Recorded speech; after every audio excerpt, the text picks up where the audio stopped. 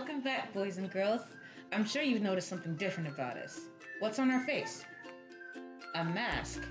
It's covering our mouth and nose because for the same reason that you're inside your home, you can't go to church to see your friends.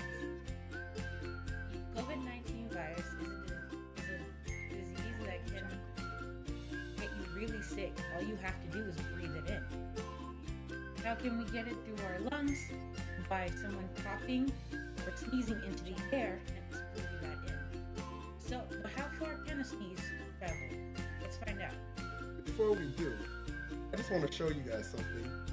So I see a lot of people that are out there and they're wearing gloves, which is fine, but I want you to realize that if you do wear gloves and you happen to get something on your glove, what's going to happen is you're going to end up touching something else.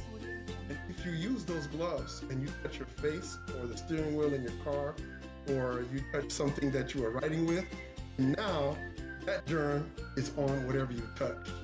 So it's important that you change your gloves.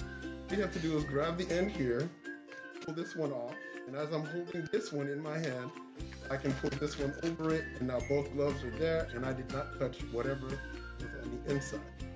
Let's take a look at this investigation to show us how far all you need is construction paper or cardboard, a flat surface, and water inside a squirt bottle. To demonstrate this, stand at one end of this flat surface and spray. That way you can see the droplets that land on the construction paper, so you can see how far a sneeze can travel. You can go from really close, or even back it up. Wow. She was standing at about 4 feet away, and she still got a whole bunch of droplets on the paper.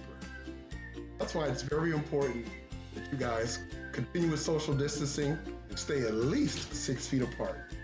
Thank you for joining us, and I hope you continue to stay curious and stay faithful for God.